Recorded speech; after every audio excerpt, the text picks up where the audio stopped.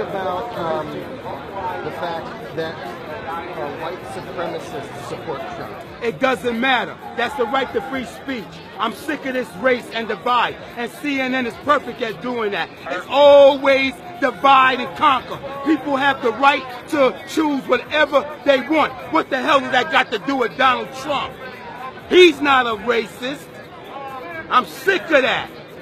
It's a scam, and I know it's not going to get on CNN. We're sick of you media. What do you think about what he just said to you? That's maybe not a fair question to ask, and you're just trying to associate Trump with racism.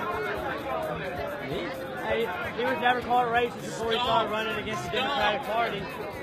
I mean, is that a fair question to ask? Are you saying that Trump is racist because some racist guy supports him? I'm just here doing my job. Well, that was your question. That's a good question. Yeah. At least answer it. Don't back down now. Yes, because, Trump is not a racist. Again, it's the media who gives us those perceptions. You see, because the Democratic Party, they always control the black people. It's a plantation. As long as they're on the mammary gland of America, getting their food stamps, getting their welfare, and they're not dreaming for the stars. They're not, and society is killing that dream. They're killing that dream by this globalism.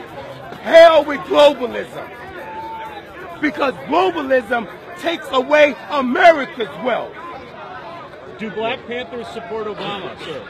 CNN. Do Black Panthers support Obama? Thanks a lot for talking. You're welcome. You're welcome. You're welcome. Good luck out there. Do Black Panthers support Obama, sir? Sir, do Black Panthers support Obama?